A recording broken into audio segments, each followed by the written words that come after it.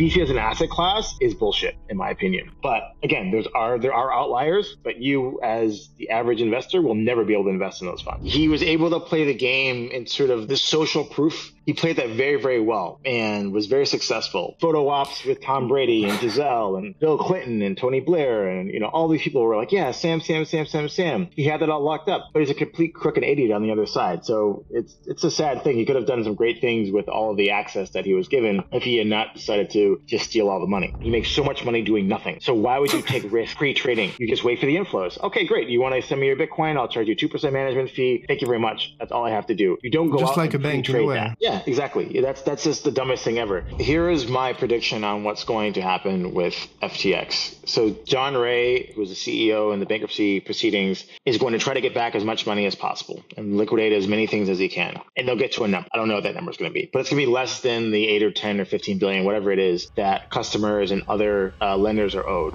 Hello l'équipe, j'espère que vous allez bien. Avant de commencer l'interview, je voulais mentionner plusieurs choses. Première chose, regardez l'interview en entière. Arthur Hayes, c'est une des personnes que j'admire le plus dans l'écosystème.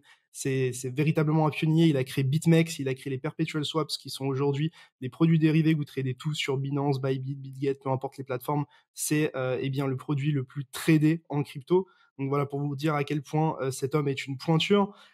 C'est surtout quelqu'un que j'admire profondément, qui m'intéresse profondément, que je suis depuis très très longtemps. Et de ce fait-là, j'étais un peu stressé, donc voilà, l'anglais n'était pas tip top. Il n'était pas aussi bon qu'avec Certic, mais voilà, j'espère que vous m'en tiendrez pas rigueur. Et avant de commencer, n'hésitez pas surtout à activer les sous-titres parce que cette vidéo est en anglais. Et donc, vous avez les sous-titres français disponibles directement sur le lecteur YouTube. Donc voilà, n'hésitez pas à activer tout ça.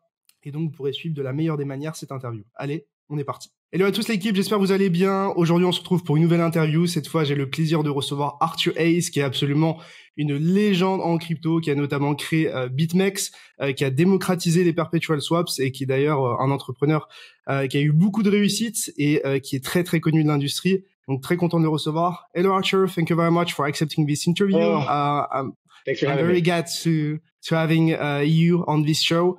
To be honest, I've been following you since the very early days. I've been a very active trader, especially on Bitmex. So having you on this show is like kind of crazy, to be honest. So thank you very much for that. How are you doing?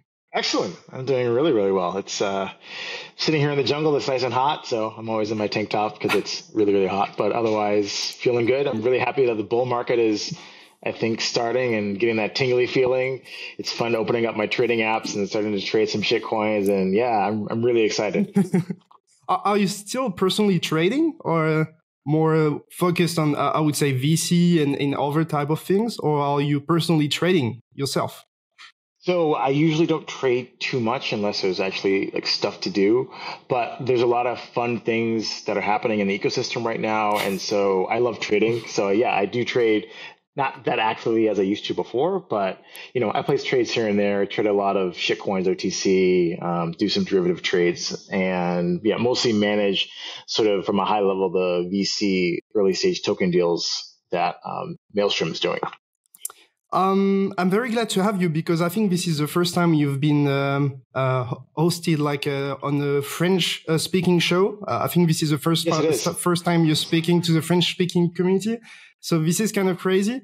I think most of people here know you, but definitely some people that may be less active, I would say, in the ecosystem might not know you. Maybe can you introduce yourself to the French speaking community? Sure. So obviously, name is Arthur Hayes, co-founder of Bitmex, the Bitcoin mercantile exchange. So before I got into crypto, I think it's been almost 10 years now since I've been in the game. I used to work at an investment bank, so Deutsche Bank and then Citibank. And I was the lead exchange traded fund or ETF market maker for both banks out in Asia Pacific. So I quoted prices on the Hong Kong and Singapore stock exchanges. I made risk prices in global ETFs during Asian time hours. So I did that for 5 years. The best thing that ever happened to me was I got fired from my job at Citibank in 2013.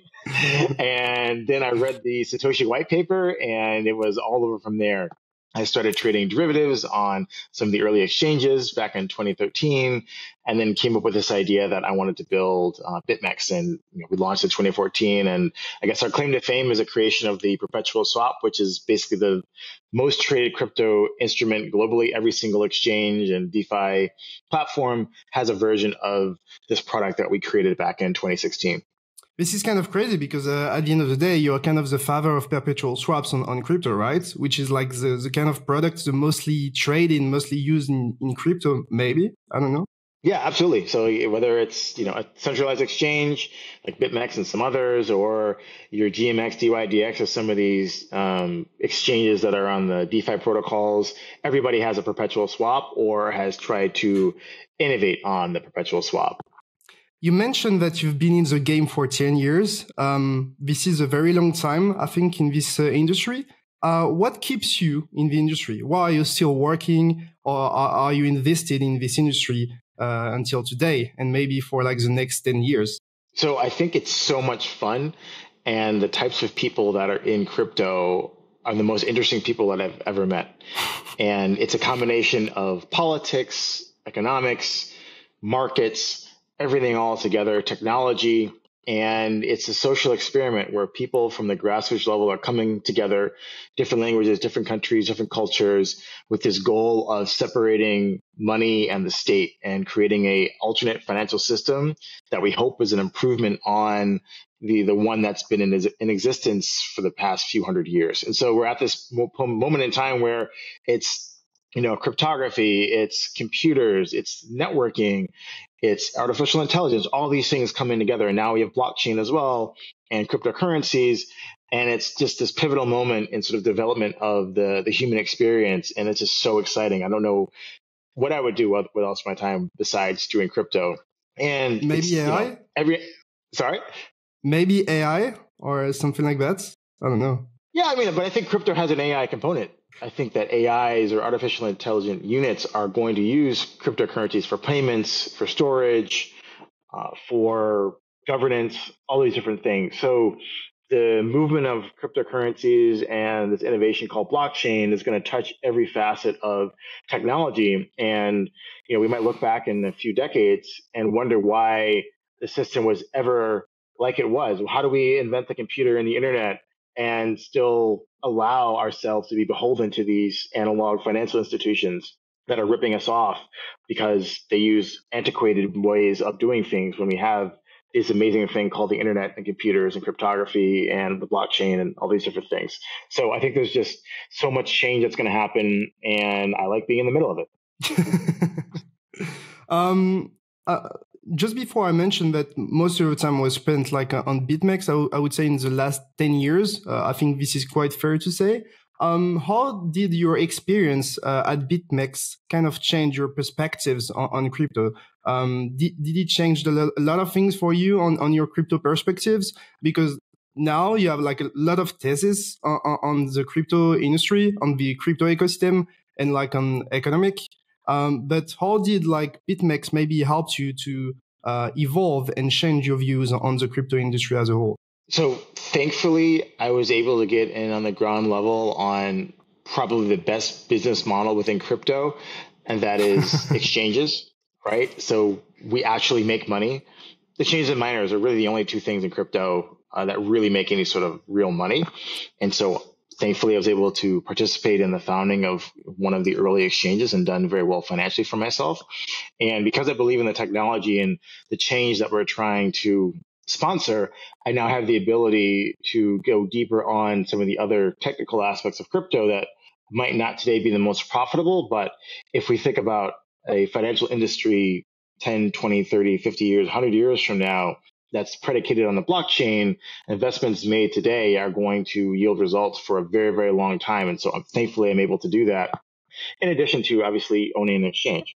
When you think about your Bitmex journey, do you have any specific memories in mind, or specific days that comes to your mind?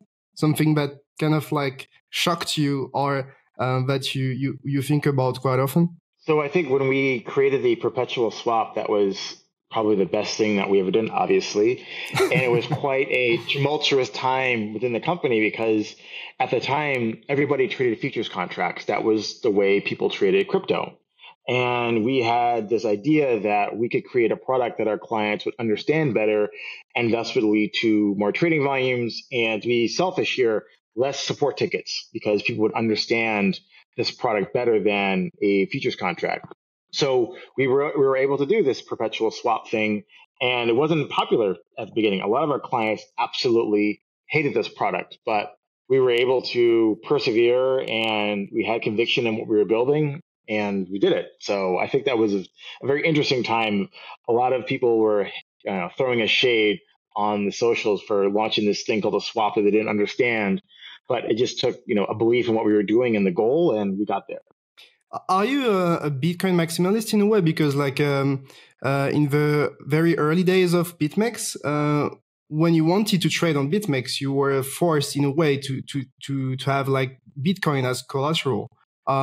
Is it like something ethic, or something that is like because you added it because you were like a Bitcoin maximalist, or like was it just convenient at this time to have Bitcoin as a collateral on the platform? Cette vidéo vous est présentée en partenariat avec dYdX. dYdX est la solution décentralisée qui vous permet de trader les principales crypto-monnaies de manière liquide sur mobile et ordinateur. Contrairement à la majorité des exchanges, vous n'avez pas besoin de vous KYC et vous récupérez la majorité des frais que vous payez. Plus de 60 000 personnes utilisent déjà dYdX et j'en fais partie, alors qu'attendez-vous? Scannez le QR code sur votre écran ou utilisez le lien dans la description pour créer votre compte avec un simple wallet et profitez de 5% de réduction sur vos frais. Allez, on repart sur l'interview.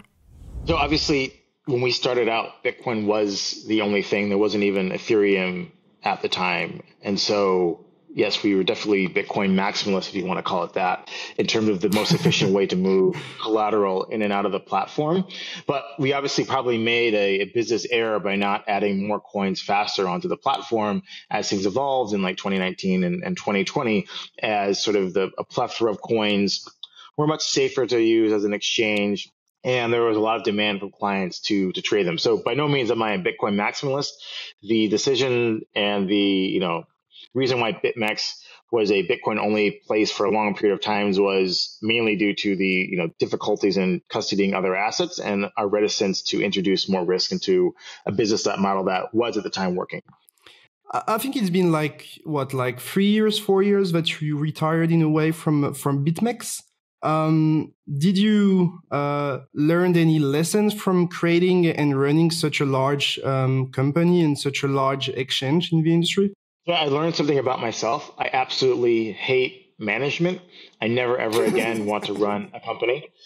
I don't like working with a few hundred people. When as the organization grew, all my day was human resources, managing egos of my senior managers. It really sucked. I hated it. I wasn't good at it. I'll never do that again. And I like the ability now at Maelstrom. I think we have 2 other employees at the firm.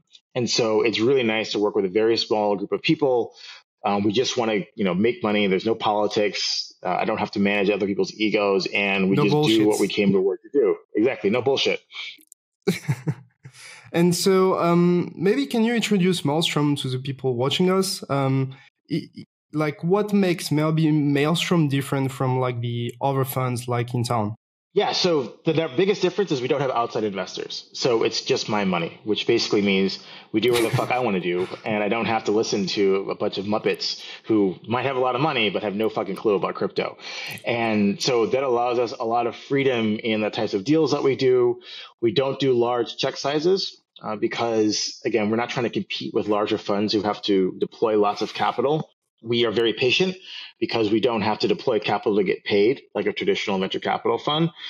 Nobody at Maelstrom, including myself, makes any money unless we do deals that are good deals and we sell them for more than we paid for them. So it's a very markets-focused fund. And I think that allows us to be very practical with how we speak to founders, the type of advice that we give.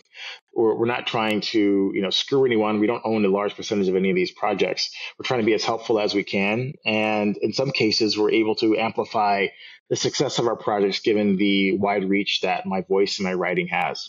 But like, are you kind of like a crypto VC in a way, or are you also invested in the other markets available to you? Like, is it 100% focused on crypto and mostly like on pre-seed, seed, and Series A investments, or are you also, I don't know, buying treasury bills, like this kind of shit with the fund?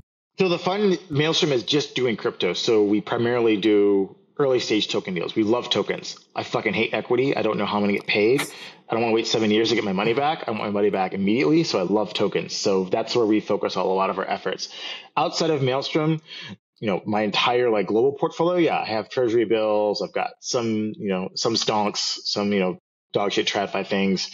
And I sort of try to manage that blend of, okay, well, if crypto is not doing well because, interest rates are rising, I want to participate in that rate move. But as it seems like the global central banks are going to start printing money again in a, crazy amount, then I want to give back in the crypto bucket. So it's kind of just moving assets between each of the two buckets, with the express goal being that I want to maintain a standard purchasing power or standard lifestyle in terms of energy. So I consume a lot of energy, living the life that I live.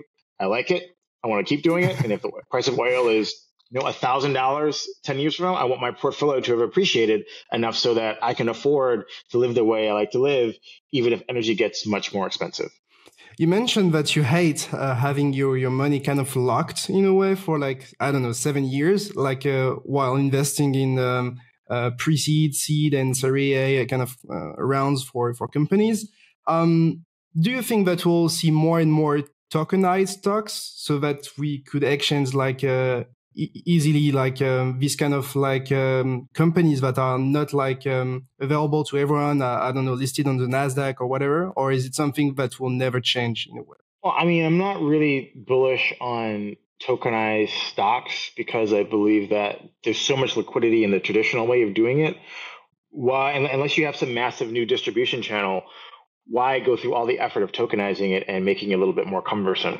My vision is that the new organizations of the future are not going to be like joint stock companies that we've essentially been building since the 17th century. We're going to change the way that we organize economic activity.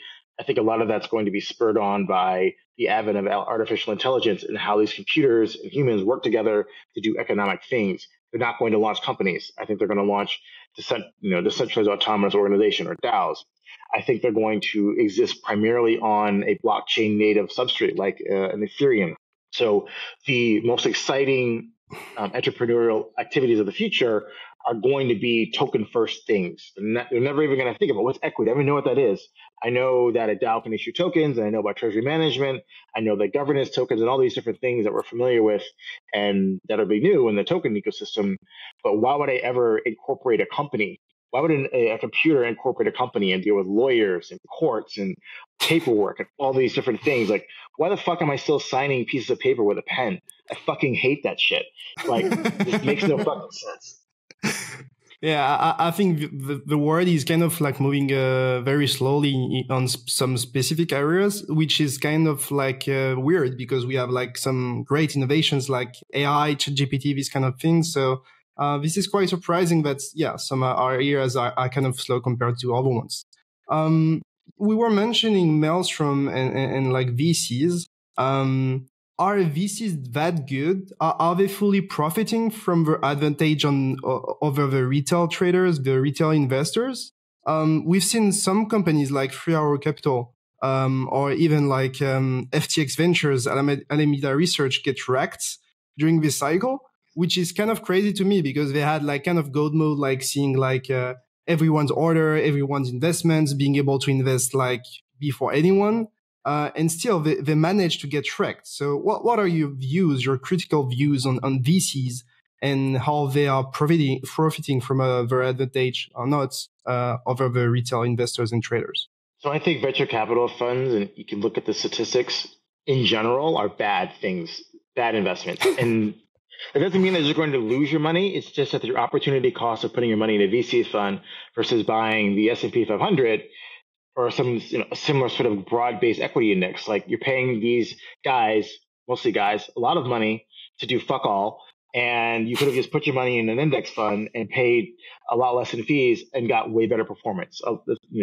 from 2010 to 2020, the name of the game was let's raise a bunch of money, give it to some consumer or SaaS application. And what do? They go out and they buy Facebook and Google ads. So why am I owning your dumbass charging me 2 and 20 where I could just go buy Facebook and Google and make better returns? So I think venture capital as an asset class, unless you're like the top firms, you know, the Kleiner Perkins, A16Zs, the Index Ventures, all those guys, yeah, they make money. But the chance of you as some random Muppet getting your money into those funds is impossible. So you're just left with all these dog shit managers who like try to do the same things as the other funds, but just not as good because their deal flow sucks. And you end up underperforming the market. So VC as an asset class is bullshit, in my opinion. But again, there are outliers, but you as the average investor will never be able to invest in those funds. So I guess you'll be on the top because you will not create like a VC if you don't believe in it. Exactly. I mean, and if I'm not on the top, who cares? It's just my money. I'm not trying to earn fees from other people, and it allows me to be very free with, you know, how I think and how I invest. And if I win, I win. If I lose, I lose. And there's no one to blame but, you know, myself and the other mails from employees. How can you be on the top as a VC in your opinion? Well, again, it comes down to incentives, right? If you are, the name of the game in VC is not making money for your investors. The name of the game in VC is asset aggregation. So people need to understand that the business is not to make money. The business is to aggregate money and charge you management fees. I make way more money making 2% on 10 billion than knocking out of the park with like a $50 million fund in terms of upside performance. So when you understand that it's all about aggregating assets, then it makes sense why VCs are very risk averse. So they want to invest in the deal that everybody else has invested in, because if they lose money, they lost money together. So which means that as a firm, you're not going to take the sort of risk that generate the super high returning things, because those are the things that people don't actually appreciate today, but come to appreciate in the future. And it's very few people are able to exist in a institutionalized framework of an asset manager and make those decisions and still have a job 20, 30 years down the line. Because invariably, to hit those type of returns, you're going to have to invest in things that everybody said was dog shit and fails. And when you do that, you lose your job. And so the name of the game in fiduciary investment management is do not lose your job, because you make so much money doing fuck all. Why would you want to risk it? So it's that persuasive like group think, because it makes sense for the manager to think that way.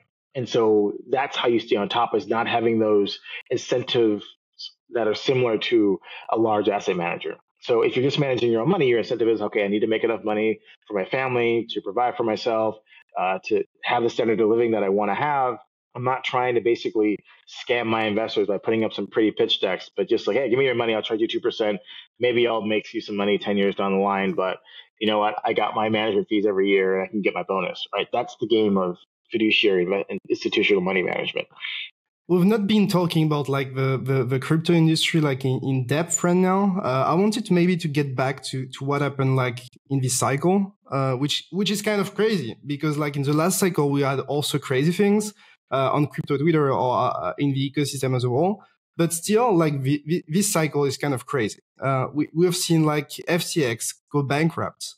I wanted to have your like kind of views on all the whole situation with FTX and everything, especially like how bearish were you on FTX and SBF like before the bankruptcy? Is it something that you were like telling yourself, okay, those guys will go bankrupt sooner or later, or this is not something you were really thinking about before it happened? No, I mean, I didn't really have any real business dealings with FTX or Sam, so I didn't really have an opinion either one way or the other. I, noted to myself that I saw the game that Sam was playing with the, I'm super altruistic. I'm going to give all my money away to charity. I sleep in this piece of shit car, and, I sleep on a beanbag and all that, horse shit that he was spinning. I'm like, okay, I get the game that he's playing, right? And as a trader, like, okay, game, respect game. If that's a game you're playing and you think you're going to make money doing that, then do what you do. I can't throw shade on you for doing that. Did I think he was, blowing $8 billion and like all sorts of dog shit, like had no accounting, was keeping SSH keys on AWS servers and all sorts of other like really moronic shit? I can't believe it. No. I mean, like, how is it even possible? Like, like even the insurance fund was fake. Like I don't know. That was random kind number of crazy generator. moment. It's just, I mean, I've had friends who lost their entire like life savings on this platform, and it's very, very sad. And at the other end, it's like, this is just so ridiculous. This guy's just so bad. Like he was able to play the game in sort of the social proof. He played that very, very well and was very successful. You know, photo ops with Tom Brady and Giselle and Bill Clinton and Tony Blair and, you know, all these people were like, yeah, Sam. He had that all locked up, but he's a complete crook and idiot on the other side. So it's a sad thing. He could have done some great things with all of the access that he was given if he had not decided to just steal all the money. Do you think we still have like very, yeah, go ahead. No, go ahead. Do you think we'll still have like kind of big bad guys like him, like or bad guys in a way in the industry that are still very involved in the ecosystem, but are maybe managing funds or exchanges, or like what was Sam the baddest motherfucker and the worst like guy in the industry? I don't think he was that bad for the industry because, again, what was his damage? Okay, yes, a lot of people lost a lot of money, but did he actually damage the substrate of crypto? No. Like blocks were still produced, Bitcoin worked, Ethereum worked, all these other blockchains worked. There were DeFi protocols that liquidated people, they liquidated Alameda. All this happened in the span of a few days. We had essentially the one of the biggest exchanges and hedge funds go under in the span of 48 hours, right? And the underlying financial system was sound. Not a thing was out of place. Now, I think that means that we have built something very, very solid. If that had happened in traditional finance, there would have been an emergency central bank meeting. They would be on the phone. Okay, let's spend the taxpayers' money bailing out all these other institutions because of the knock-on contagion effects. We didn't have any of that. Everybody who was over leveraged and had too much exposure to the coins that Alameda held on its balance sheet or to Alameda FTX in itself, they all went bust, right? For right or wrong reasons, that happened. We cleaned the system in 2 days, and then we marched higher from there.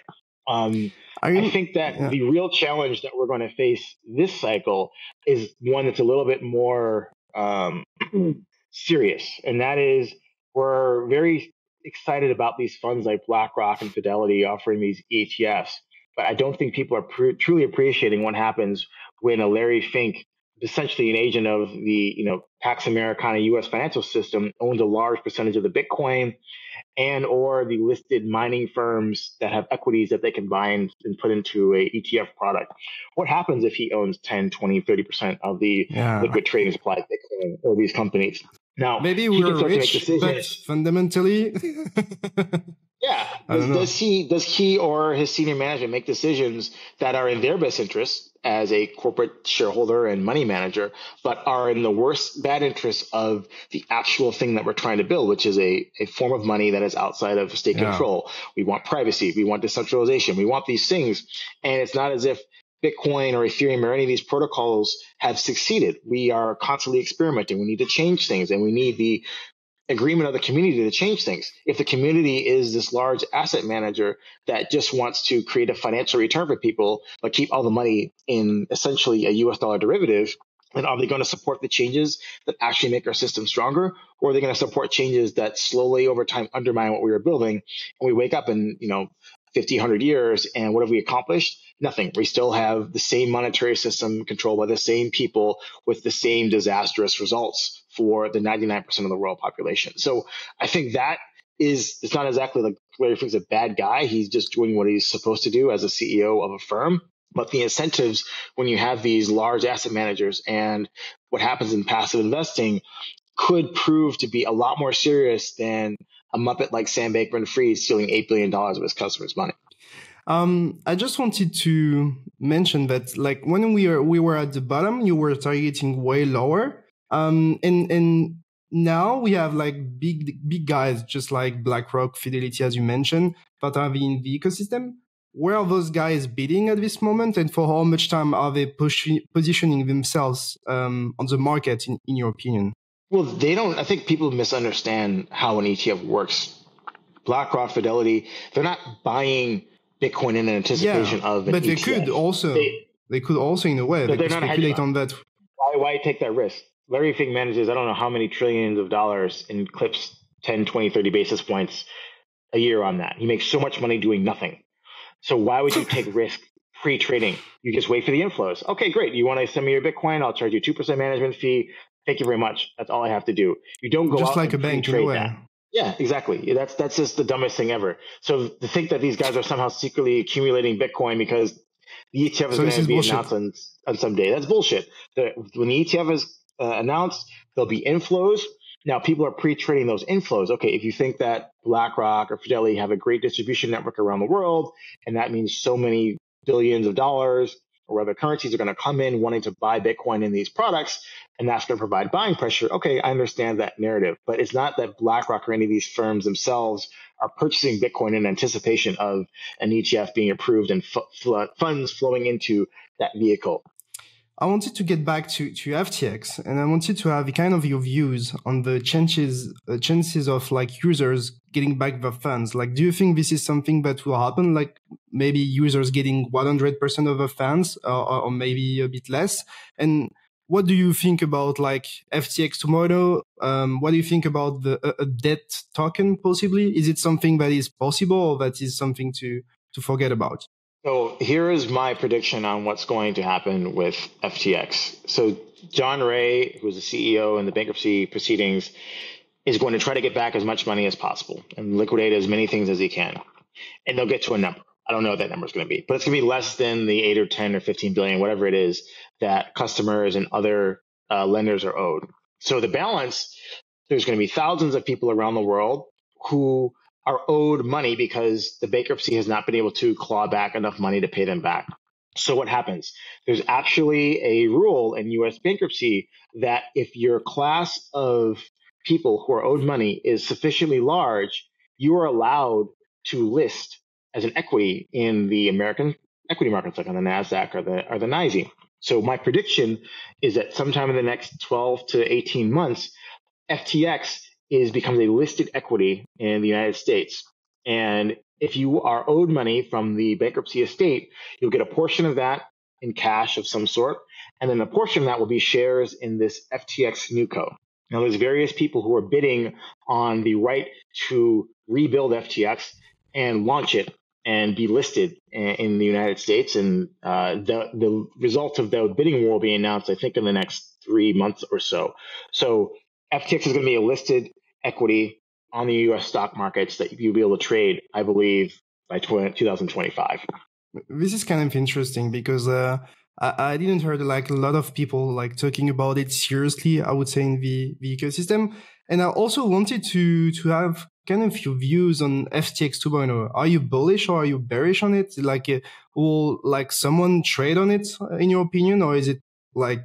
So I guess we can separate the business in and of itself and then the stock. So the business, their tech is complete garbage. It's dog shit. The brand, everybody knows what it is, but are you really going to trust that this tech that was so poorly built? Dog shit. It's terrible. There's backdoors. There's all sorts of things. Whatever Sam and Gary were up to building while they were on amphetamines, that's what it is. Right? So would you trust your assets there again?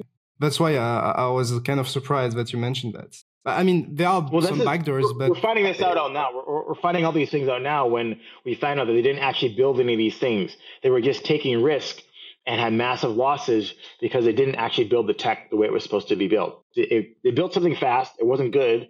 When they lost money, they just took it from customers. That's what we're finding out. So would you put your money back on this exchange, even if somebody new was running it? Question mark. However, the stock, I think, will do amazing. Because what you'll have is you'll have a derivatives exchange with all international customers listed in America, where the American exchanges can't actually provide perps or any of these other products, right? So it's the best of both worlds. You get the liquid capital markets of America, all the degen traders who are in Asia and in Eurasia, right? And so I think the stock will fucking pump.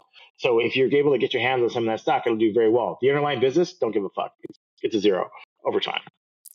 After the fall of FTX, personally, I thought that DeFi would get more traction, that it will be more adopted in a way, even like within the industry. But this is not something I personally noticed. I was kind of disappointed of like how the decentralized exchanges and solutions were kind of used after the fall of FTX.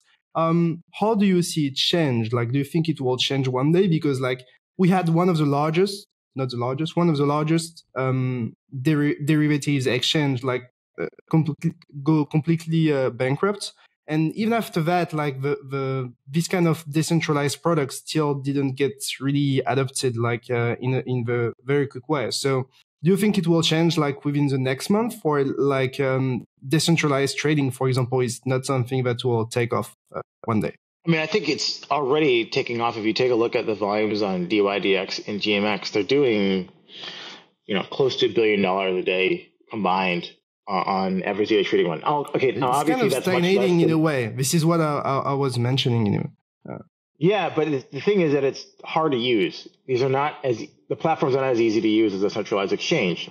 It's a different type of client base. You really have to want to use these things, right? And so my prediction is that as the centralized exchange base matures, they're going to look a lot like the traditional derivatives exchanges that we're all familiar with.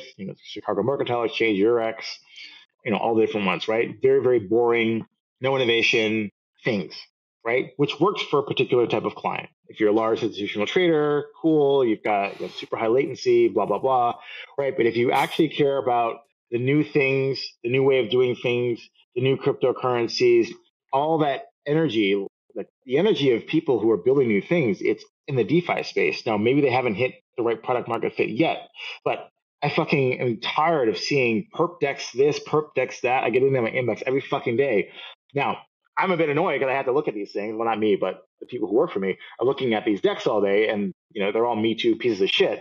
But it just shows that there's energy in this space. People are trying to, can I make the best possible trading experience on DeFi for derivatives? Because I know that in the future, true cryptocurrency traders are not going to be trading on centralized exchanges. That doesn't mean SEXs aren't good businesses. They're great businesses, and they'll continue to be great businesses as we adopt different types of people into the ecosystem who want to trade in a different way. But if you want to talk about where's the innovation going to happen, where are we going to create the new perpetual swap, it's not going to be in a centralized crypto exchange. It's going to be some new DeFi primitive that discovers a new way or new product that addresses a certain type of risk that's new in crypto. So I would expect a liquid staking derivatives market. That's going to be huge. We're already seeing lots of energy on we have this yield, we have this ETH staking yield, the number one risk, yielding asset that's native to a protocol. It's commodity. How do we leverage that? How do we trade it? How do we hedge it? There's people just focusing on these things. And I think this market is where we're going to find the next perpetual swap is going to be somebody building something in the liquid staking derivatives market. Personally, I've been trading on dYdX for a year. They mostly they sponsor most of my shows. So personally, I really do like those kind of solutions. Among the solutions that are available, I've seen that you betted a lot in a way on GMX. Why GMX, for example? Why do you believe on GMX and maybe some of the other bags that you hold on your end? So, I mean, order books are very difficult to do on DeFi. It's very resource intensive. I know that a lot of projects, teams, dYdX included, are focused on building a very low latency order book exchange that is on chain. I believe that is a CeFi thing, so a centralized thing. If we want to do it in the DeFi space, then we want to remove order books because they're confusing for people.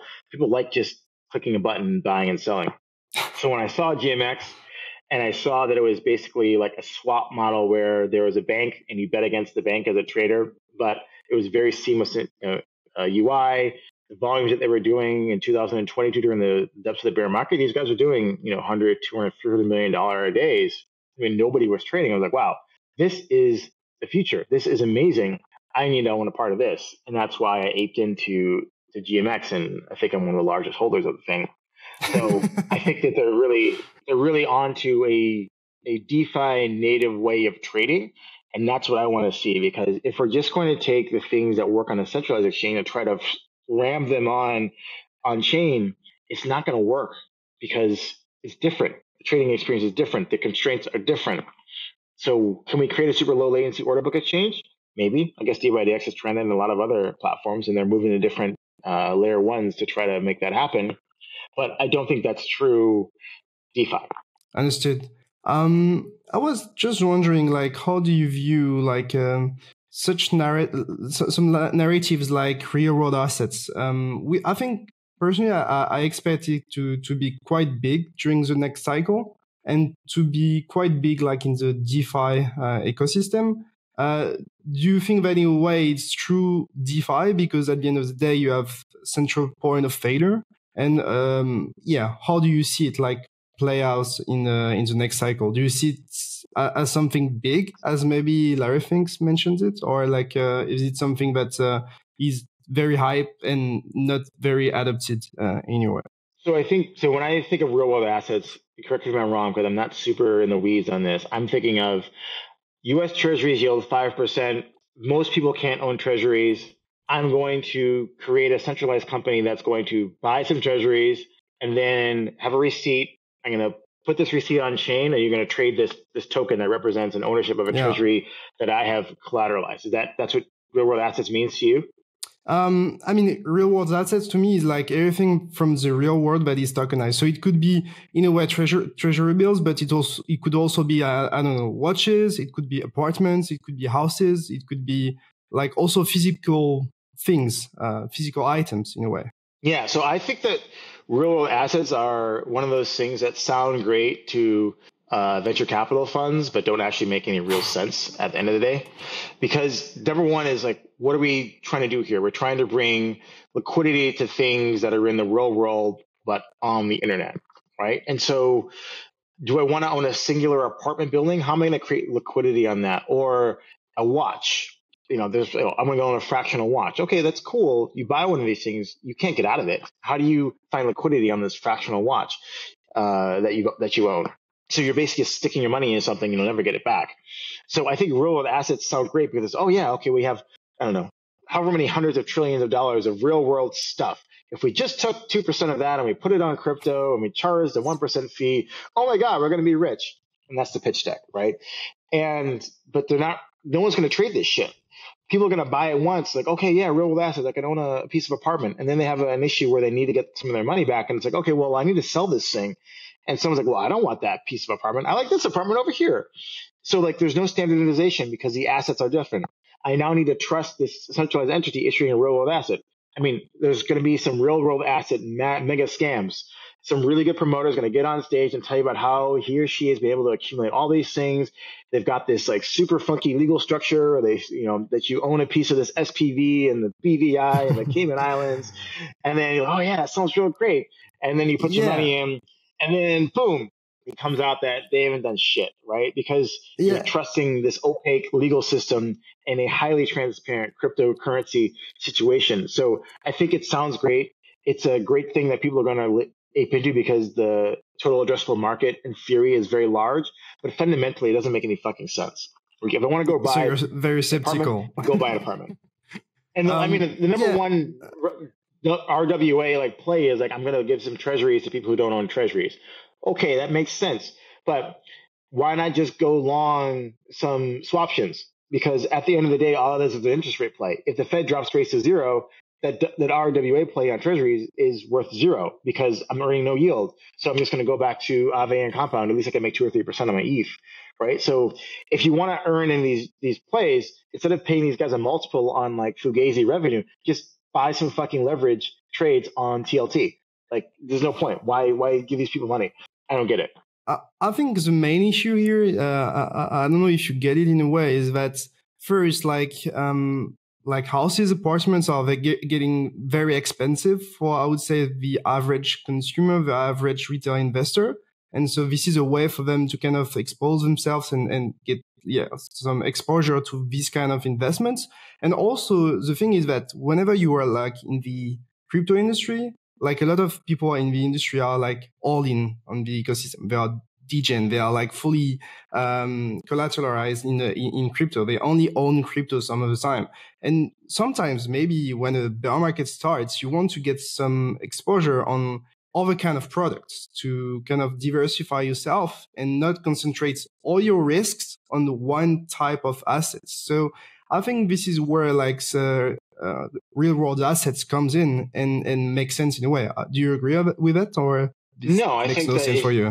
what you're describing is an exchange traded fund. We invented this in the 90s, right? You want to own a piece of an apartment building? There's a BlackRock fund. They know how to fucking underwrite a building. You can go buy one. It has an exposure to different buildings across the United States or Europe or Asia or wherever, right? You can go buy one of these ETFs. Why would you go and trust some Muppet who probably hasn't like ever traded anything at default and TradFi to say, okay, I'm going to create these funky legal structures and then I'm going to put it on chain and I'm going to pitch that I'm going to have all this liquidity.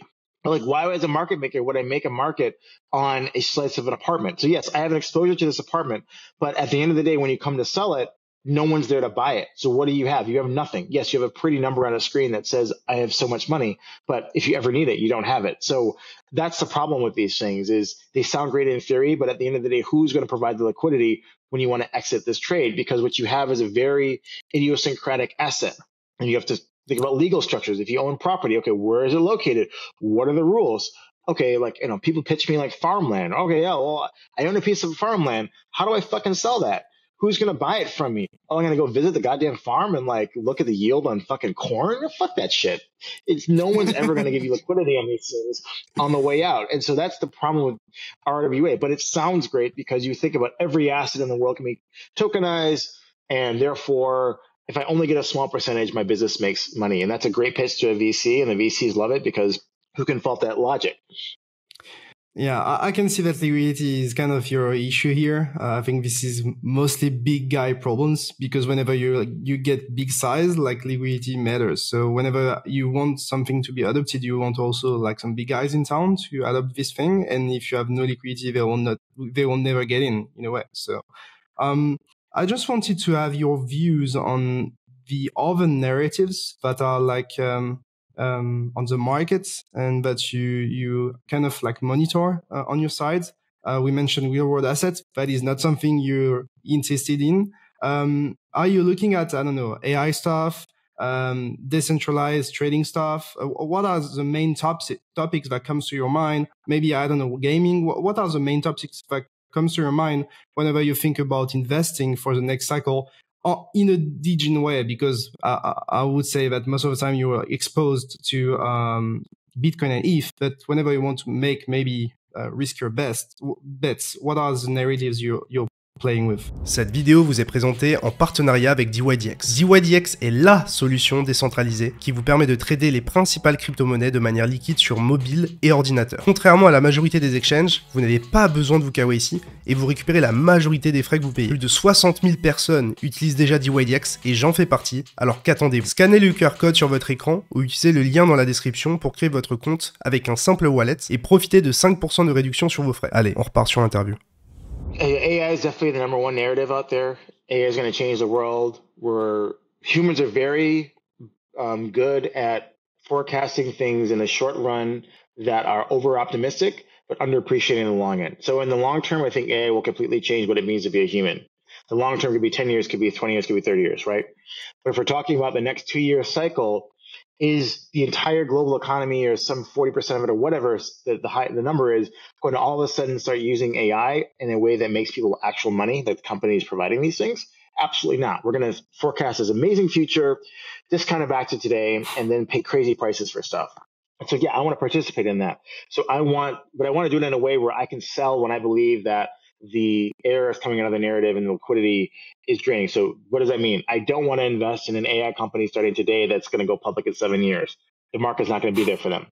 I don't want to invest in a token project that's going to go TGE in 2026. I'm locked up for another 2 years. I don't get my money till 2028. No, I don't want that shit either. I want existing things that are already live that I can purchase on a liquid trading venue that have an AI story, or it could create an AI story, because I might pay a high multiple for their earnings or sales or whatever it is, but I know I can get out of that stock, that token, that whatever, right? So I want things listed today. So if I had to only trade in TradFi, then I'd be going along, Amazon and Nvidia or some other, combination of chip stocks and sort of cloud compute. If I'm in the crypto situation, and I've given a whole essay about this in a pitch on stage, Filecoin, decentralized storage, AIs need storage. I believe that Filecoin could catch that narrative and retake its all-time high in this cycle. on, AIs are going to have to trade and have to fundraise decentralized exchanges. I mean, we all know that decentralized exchanges are great for humans, but even better for AIs who don't want to deal with the analog financial system because it doesn't make sense to them intuitively. So I love DEXs, and I want to participate in the top DEXs, whether that's on a spot trading basis or on a derivatives basis. So those are the types of things I'm looking for. But again, I want things that are liquid today. The early stage stuff that we're doing in Maelstrom, we're focused more on infrastructure things that are related around staking. That's probably the most number of projects we've done around ETH staking and restaking, because that's going to be something that's going to be here in 2030, 2035, when we're able to actually sell into this stuff. But if I'm thinking about my liquid trading portfolio, DGen portfolio, okay, fine. I'm not going to get in on the pre-sale deal. I'll buy it once it's up 5,000%. I don't care. But if it can go up another 100x from there, great. Do I think it's going to last to 2030? Probably not. So I'm going into it knowing that I'm investing in a piece of shit. But I believe, and maybe this is my hubris speaking, that if I can have a very concrete view on the cycle and liquidity, that sort of I can hopefully time when the narrative shifts and say, okay, well, people are starting to question, am I overpaying for AI? Are the results living up to what I thought the hype would be a year or 2 years from now? When people start asking themselves those questions, then I know it's time to start exiting the market, because then the VCs start asking, so, where's your revenue? Like, what's your path to revenue? Like, VCs don't ask those questions in the bull market. They just say, yeah, spend my money, get users. I don't care if you make money. And then, 2022 comes around where the Fed raises rates from 0 to 5%. It's like, show me a path to profitability, please. And it says, well, what the fuck? I thought that I could just show up with a PowerPoint and get $10 million in a Series A. Like, nah, son, that was a 0% world. This is a 5% world now. Show me that fucking money, right? So when we start to get to that situation, then I hopefully have exited by that point. Yeah, I've heard that you've been concerned for a while now about the timing. I think this is like the biggest concern for you, being able to get out at the right time. But because like whenever it gets, I would say, hard, especially on the traditional markets, I think you're not very bullish on the economy. So why are you so bearish on the economy? I've heard that you've been very bearish on I would say the debt from the governments, the inflation rates, how the money and the currencies are managed.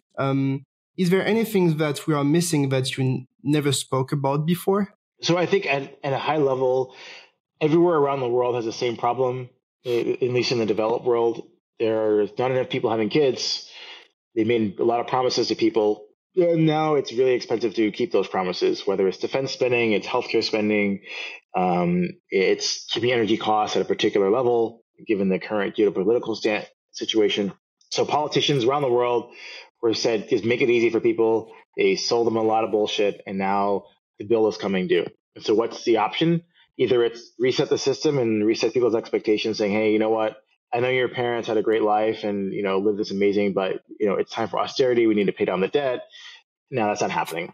You don't get reelected. You don't get support, whether you're an elected president or an autocrat. If that's your message is, I'm going to go out there and in spite of everything that's going on, you're going to be okay. Please support me. And so what does that mean? It means we're going to print money, because that's the only thing that governments know how to do when they're pushed against the corner.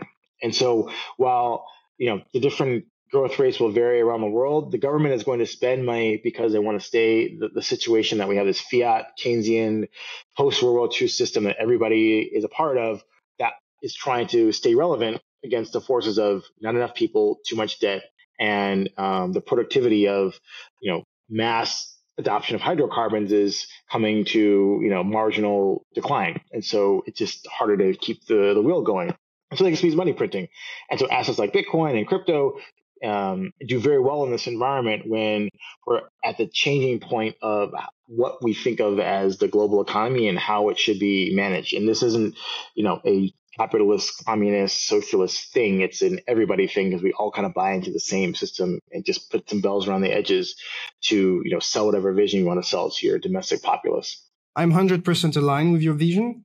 But something that concerns me is that it makes probably the next cycle be a bit different. You mentioned that you were like extremely bullish for the upcoming years. And this cycle, we had someone called Suzu who told us that we were like in a super cycle. And this is a bit what you mentioned in a way, like that this cycle will be different from the other ones. Is this time really different? Like, do you see it really change this time, this cycle? Or like, will it be like all the other ones? And at the end of the day, at the end of the cycle, we'll just repeat it and the economy will be fine. So I think that Suzu was kind of right. He's just one cycle off. So now it was too early. Too early. And too early is the same as being wrong. And so the problem is that we have all this debt. And so now everyone is questioning whether the governments can safeguard their government bond markets. And obviously they can't. They can't make good on all these promises given the situation that we're in. And so we're going to have an amazing run up the next 2 to 3 years, right? And, I'm thinking I need to make as much money as I can this bull market because, unfortunately, a very probable outcome is some sort of massive global war, and it's unpredictable what happens in a war. You could be, dead, you could be bankrupted, whatever. But and so you want to basically make sure that you have enough financial firepower to do what you need to do to make sure you're safe for you and your family, regardless of what happens. And so if the governments are going to inflate away and attempt to do the thing that every other government in history has tried to do and always failed, which is print money to solve domestic problems, I want to make sure that I own assets that are going to do very, very well in that situation so that when the hard times come, I have savings to do whatever I need to do to stay safe and to be able to live a life that I want to live. So I think we're coming to the end of the post-World War II system, this Keynesian system. I don't know what the next system is going to be, but it's not going to be like the one prior. And Bitcoin is a net beneficiary of the volatility of change.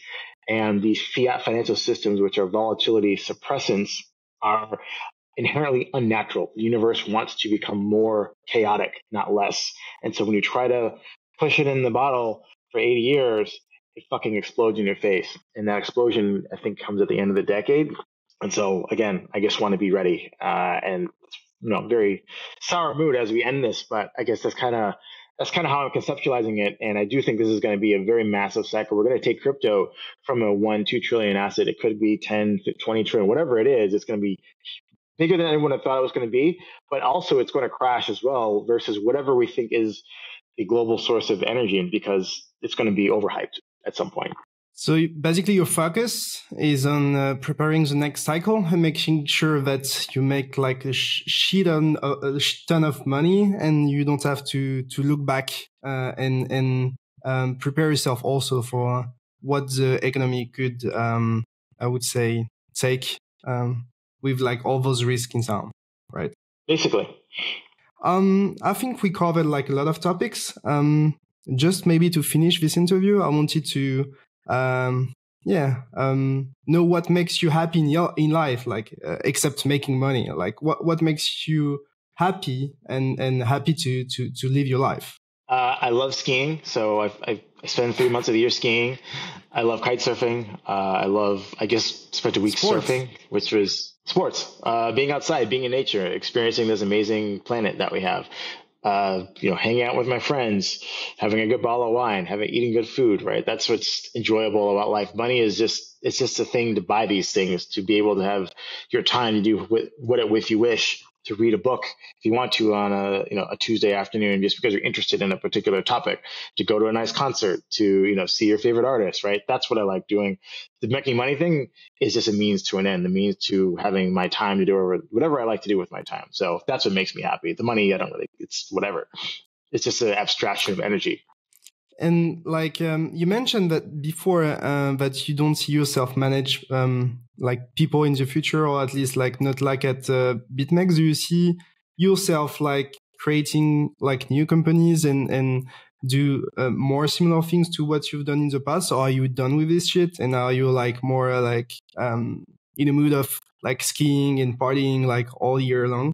I'd rather be on a ski slope than in a boardroom trying to manage 12 egos. I'll invest in other people who are at a different stage of their lives where that's what they need to do to make it, and thankfully I have the capital to do so. But I am done with that life, and that's not for me. Okay, thank you very much for this interview. Maybe do you have any Last thoughts for the French-speaking community. Maybe some things that they will keep in their mind. Remember from this interview for the future in the industry and for the next cycle. Don't trust, verify. Perfect. Thank you very much, Arthur. See you soon. Bye-bye. Thank you. Bye.